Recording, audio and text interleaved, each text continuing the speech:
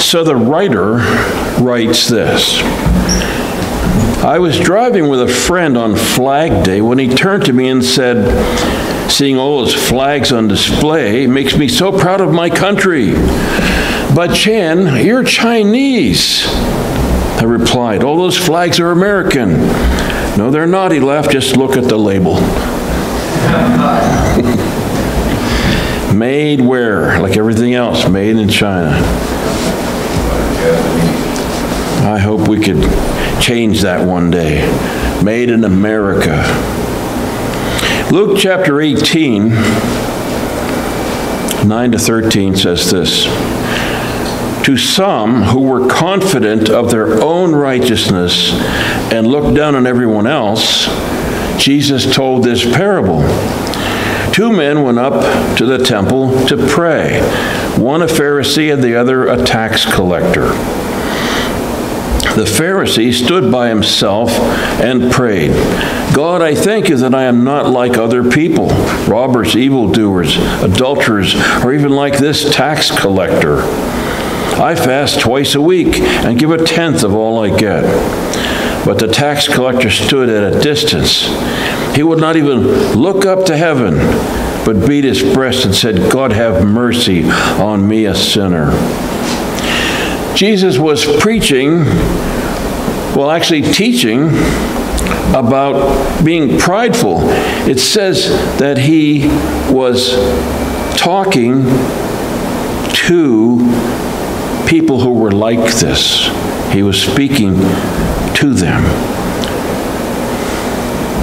It says, to some who were confident of their own righteousness and looked down on everyone else, Jesus told this parable. He focused it on people who needed to hear it, who were being prideful. They were confident of their own righteousness. They looked down on everyone else. Jesus warns us not to be prideful. 1 John chapter 2, 15 and 16, do not love the world or anything in the world. If anyone loves the world, love for the Father is not in them. For everything in the world, the lust of the flesh, the lust of the eyes, and the pride of life comes not from the Father, but from the world. Being prideful is of the world. Being prideful. It's okay to be proud of, like, for instance, your children's accomplishments. That's a simple pride. That's not what is being prideful. It's okay to be simply proud if you get a 10-point buck. I'm proud of that shot I made. It's okay to be proud of that. It's not okay to live a prideful attitude and a prideful life, though. He's warning us not to be prideful. There is a pride that crosses a line. Boastful, arrogant, conceited, those are symptoms of being prideful. The example of the Pharisee.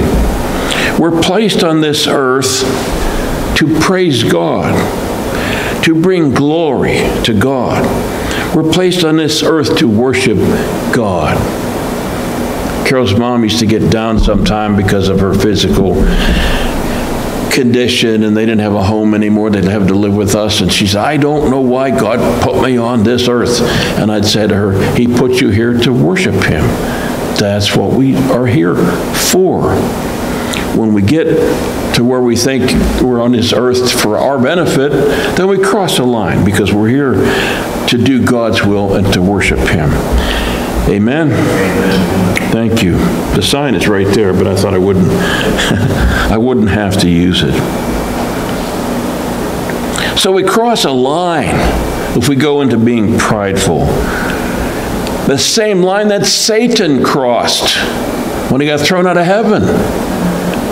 He was the worship leader in heaven, and he wanted that worship for himself. And he crossed the line, and God threw him out of heaven. King David decided that he needed to take a census of Israel. Why? Well, some possibility. We don't really know exactly why. I have an idea what my theory is why, but some possibilities. Maybe he was getting ready to tax them. Maybe his kids needed shoes, so he had to levy a tax. Maybe he just wanted to know how many subjects he had as king. But actually, what he was trying to find out was how many men he could raise an army. That's what he was trying to find out, how many men there were who could handle a sword. So maybe he wanted to know what the resources would be in a time of war. Maybe that's what he wanted to know. Whatever the motive was, this thing was displeasing to God. It was offensive to God that David wanted to take this inventory across Israel for his knowledge and use. He crossed a line that put him outside of God's will. In the chapter before, this was in 1 Chronicles chapter 21, but in the chapter before that, in chapter 20, David and his men had won a great victory over the Philistines. In 1 Chronicles 24-8, it says this: in the course of time, war broke out with the Philistines at Gezer. At that time, Sibbecai the Hushathite killed Sippai, one of the descendants of the Rephaites, and the Philistines were subjugated. In other words, they won. In another battle with the Philistines, Elhanan, son of Jair, killed Lochmi, the brother of Goliath, the Gittite, who had a spear with a shaft like a weaver's rod. In still another battle which took place at Gath, there was a huge man with 6 fingers on each hand and 6 toes on each foot, 24 in all. He also was a descendant from Rapha. They were giants. When he taunted Israel, Jonathan, son of Shimei, David's brother, killed him. These were the descendants of Rapha in Gath, and they fell at the hands of David and his men. So David must at this point be becoming very confident in his military prowess. He's experiencing a lot of victories. At one time, he had spent some time on the run from King Saul, who was trying to kill him. But outside of that, for the most part, he had always had a military victory of sorts, one sort or another. But in 1 Chronicles chapter 21, the first 5 verses, and we're going to go back to chapter 20 in a second here, but it says this: Satan rose up against Israel and incited David to take a census of Israel. This was David's idea coming from the devil. It wasn't God's idea. And this wasn't the only time that David had ever done something that displeased God. But this one was very serious, and it cost many lives. Satan incited David. Incited, it says. Satan's plan in coming against Israel, what better way to derail God's plan for the nation than to get the king to do something that would displease God, that would put him on the wrong side, on the outs, on a separation from God himself. Satan would love to destroy Israel because his nemesis, Satan's destroyer, would come through Israel. Jesus, the Son of God, would come from the line of David. So naturally, Satan would attack that line. Satan had already been defeated, but he never stops trying to destroy the work of God. Satan is the tempter the one who incites in this verse. He's the master of sneaky temptations. He knows what every person's weaknesses are. And he probes your weaknesses. And as soon as you get a victory over him in that one, he starts on another one. He really does. Now, if you go back to chapter 20, we talked about the victories in Gath. And so it says in verse 2, David took the crown from the head of their king. Its weight was found to be a talent of gold, and it was set with precious stones. And it was placed on David's head. He took a great quantity of plunder from the city, gold and jewels on the head of David. Gold and jewels. Could it be that David is getting prideful with a big crown, with gold and jewels? And look at me, all of my victories, look at me, gold and jewels. I got a fancy crown. I'm going to walk around with this thing on my head. A garish symbol of victory over the Philistines. Could it be that David thought he won a victory without God's help? God was always in the victory. God's always in your victory. God is in the victory. You don't need to walk around with gold and jewels on your head to bring attention to yourself. You know, we're all proud of our accomplishments. We're proud of our children. But pridefulness is connected with the things like being arrogant, conceited, and thinking that we're better than others. The sinful type of pride that separates us from God. So we continue back in chapter 21 in verse 2. So David said to Joab, and I think actual pronunciation of that would be Joab, but anyway, and the commanders of the troops, go and count the Israelites from Beersheba to Dan. Then report back to me so that I may know how many there are.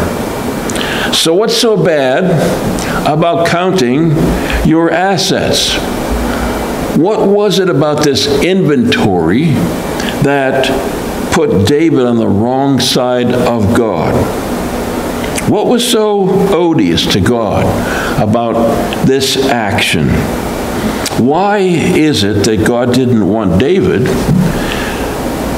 to determine how many Israelites, more specifically, how many fighting men were in Israel? Why was this offensive to God?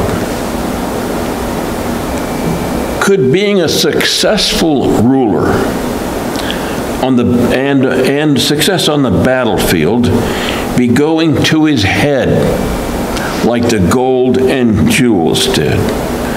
God had given David victories. God gave him the victories so far. I mean, he was able to kill a lion and a bear. With his bare hands, he was able to kill Goliath. He won favor with Solomon at first. He was able to avoid being captured or killed by Solomon's armies when Solomon's attitude toward him changed. He subdued the nations around him. He defeated the Philistines, their arch enemies. So maybe this inventory that he wanted to take was a sign that David was going to make his own decisions about his military battles instead of leaning on God. Maybe his victories had gone to his head, just like the gold and the jewels. There was weight in that gold and jewels. It will weigh you. A talent of gold is heavy. It would weigh you down.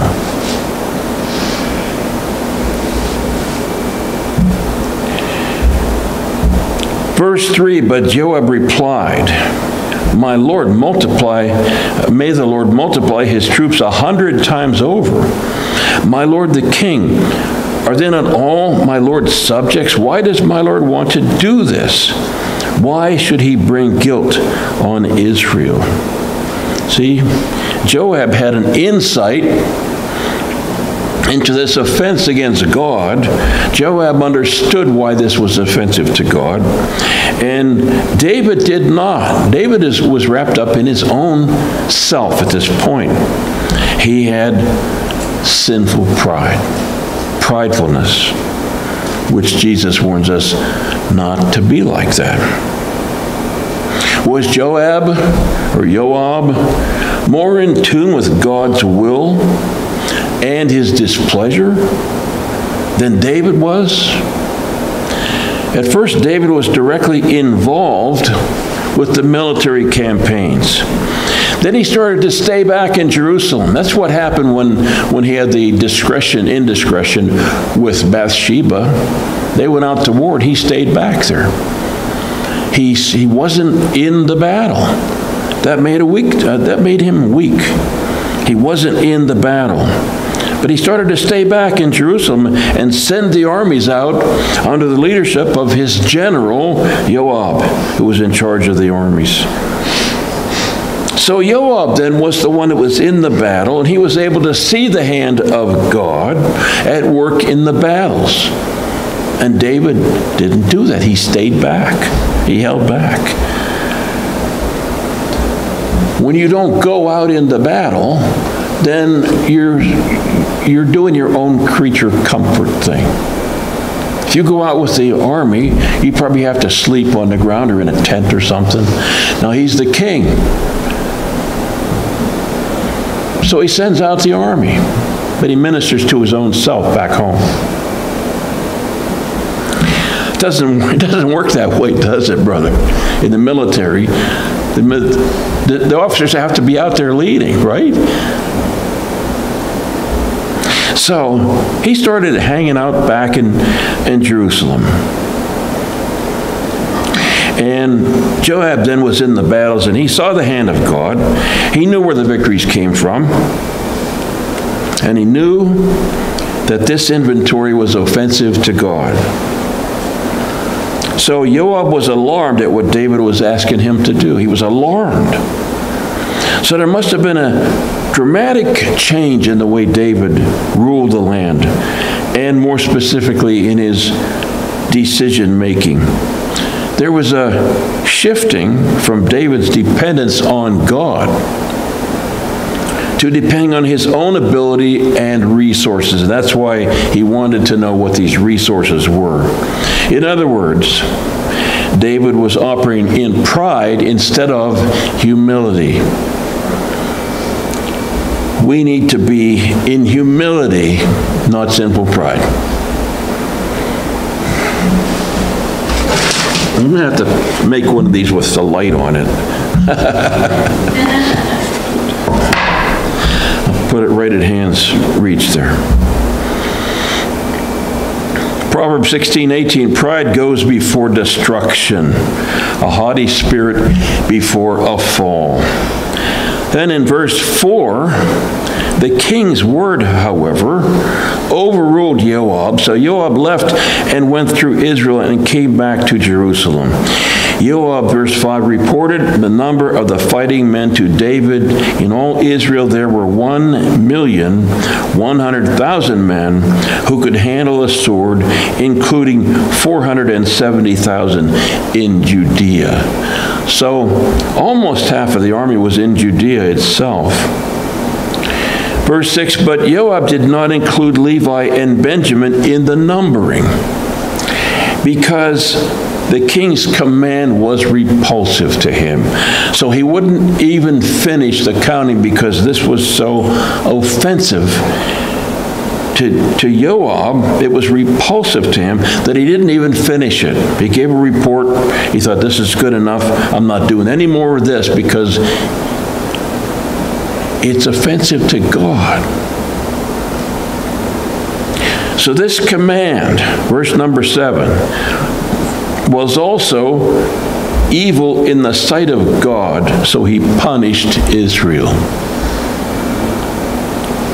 In verse 8 of chapter 21, we see David's repentance. David was a master repenter. He always repents, but he makes a lot of stupid blunders. And this was one of them. Verse 8, then David said to God, I have sinned greatly by doing this. You know, you can't erase it. You can't take it back. You can't say, well, take those numbers away from me. I have sinned greatly by doing this. Now I beg, take away the guilt of your servant. I have done a very foolish thing. So now even David recognizes that this inventory was foolish, because it was based on himself and his pride and his ability to marshal those resources and win battles instead of depending on God himself. David always recognized his sin after he does it. After he does it. We need to be careful to recognize what may be displeasing to God and don't do it. David's not a good example of staying out of sin. He's a good example of being in repentance. But he crosses from pride in this verse into humility. It seems that he's instantly aware that he has offended God. And David cries out for forgiveness. He cries out. And he's forgiven, but there's a judgment to pay. In 1 Chronicles 21:12, he's offered 3 possible judgments, 3 punishments. One of them is 3 years of famine. One of them is 3 months of being swept away before your enemies with their swords overtaking you. And the third one is, or 3 days of the sword of the Lord, days of plague in the land, with the angel of the Lord ravaging every part of Israel. Now then, decide how I should answer the one who sent me. So he's got these 3 possibilities, and all of them are destruction of people who had nothing to do with his guilt. So he chooses the plague, the sword of the Lord, and 70,000 perished.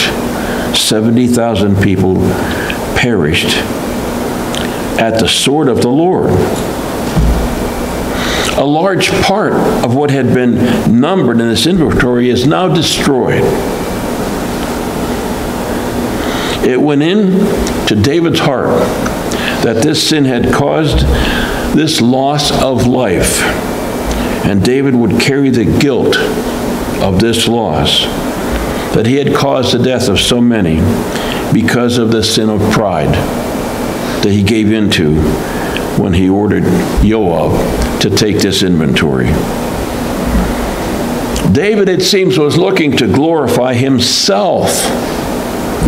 He didn't recognize that, but Joab did recognize that. Sometimes when we're on the wrong side of God, someone might have to give us a little poke, a little jab, a wake-up call.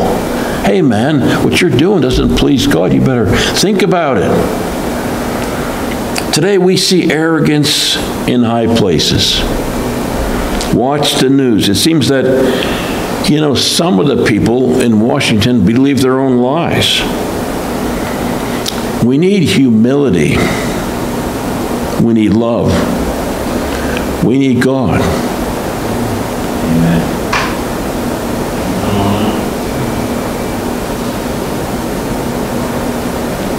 Marxism and socialism hate religion. All religion, they hate it. They want to be the religion. The high-placed political powers in our beloved nation are bent on destroying the very foundation that this nation was founded on. Judeo-Christian ethical standards are under attack constantly. There's no consideration of God's will in their legislating. No consideration. God is pushed out, pushed aside. As a nation, we're on a collision course with God. God is not mocked. He will have his way. And we will see that. Whether we see it here or see it from heaven, it's coming and it's going to happen. Here's a description, Revelation chapter 14. The angel swung his sickle on the earth, gathered its grapes, and threw them into the great winepress of God's wrath. They were trampled in the winepress outside the city, and blood flowed out of the press, rising as high as the horses' bridles, for a distance of 16,000 stadia. This is a figurative glimpse into the end of all those who believed in themselves instead of believing in God. The end is near. It's coming. We can't slow it down. We can't put it off.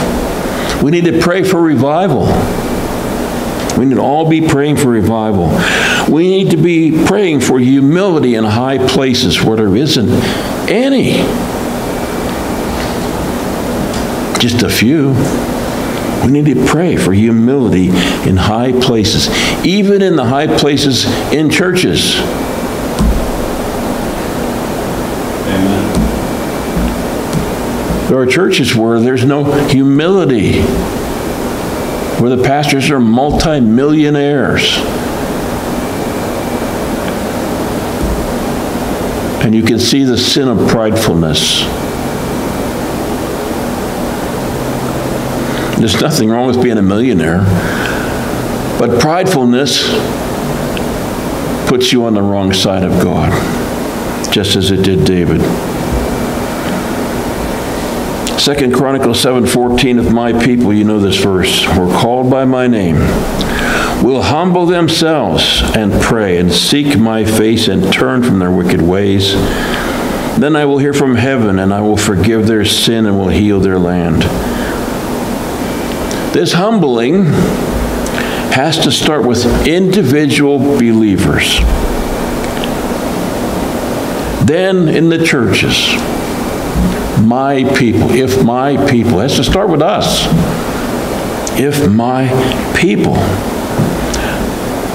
not the sinners, if my people will humble themselves and pray.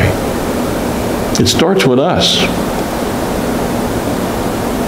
There's no greater example of humility than Jesus, Philippians 2. Do nothing out of selfish ambitions or vain conceit. Rather, in humility, value others above yourselves. We're supposed to practice that. Verse 4, not looking to your own interests, but each of you to the interest of the others. In your relationships with one another, have the same mindset as Christ Jesus, who being in very nature God did not consider equality with God something to be used to his own advantage. Verse 7, rather he made himself nothing by taking the very nature of a servant, being made in human likeness, and being found in appearance as a man. He humbled himself by becoming obedient to death, even death on a cross. You want to be like Jesus? He went to the cross so we wouldn't have to. But the humility, we do have to. Value others. How do you do that? If you value someone, then you want them to be blessed. You want them to be well. You want them to prosper. And most of all, you want them to be saved.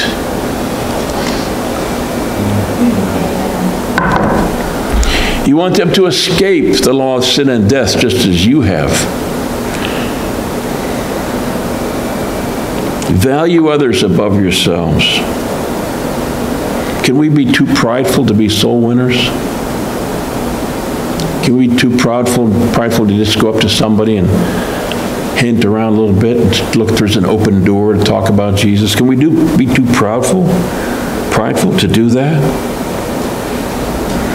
Can we be too prideful to be demonstrative in our worship? We come together to glorify God, to worship Him, and we sit through the service. We sit through the worship. You know, in churches we've been in before, people all came down the altar and came around and raised their hands, and someone would dance around a little bit, and maybe this church was like that before. I don't know. I wasn't here when it was like that, if it was. But that's what Pentecostal churches do. That's what they're like. Can we be too prideful to do that? Can we? I was in the one church in Friedens, and we were there for 8 months, and all I would do is walk up to the pulpit and go like this, and every single person would come down and stand down and worship. And eventually I got them where I didn't have to do that. Eventually I got them where they would come and be demonstrative in worship. It was a wonderful thing. Some would kneel, and it was a wonderful thing.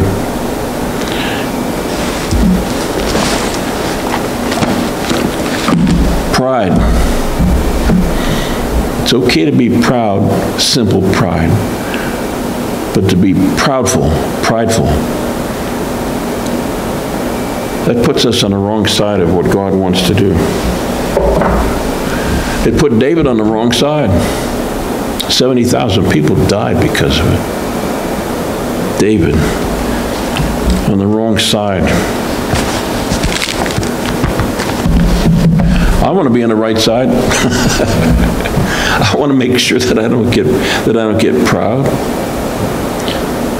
I mean, I can be proud of. I was proud when this church hired me. I took a picture of myself with a selfie with a sign down there to show it to my brother. But that wasn't a pridefulness that ruled out humility in my life. I shouldn't talk about myself, but I know me. So we need God's help. To be humble. We need Jesus' example to be humble. We sing a song to be like Jesus. That's all I ask, to be like him. But what was he like? He was humble. He was humble. That's what we need to be. Humble. Amen? Would you stand?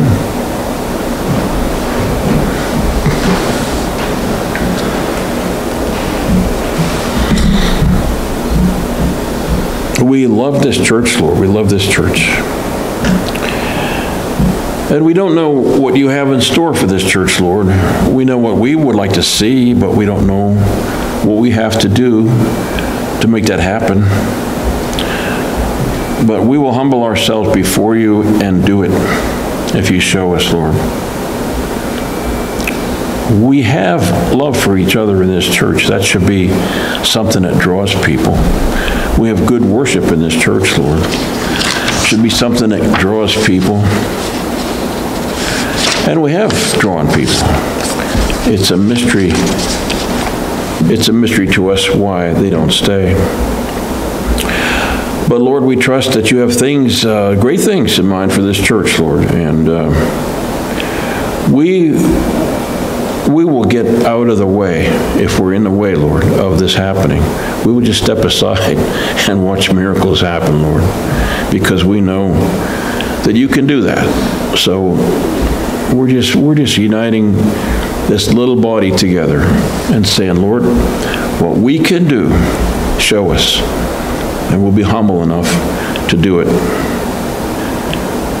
Bless these people today, Lord, in Jesus' name. Amen.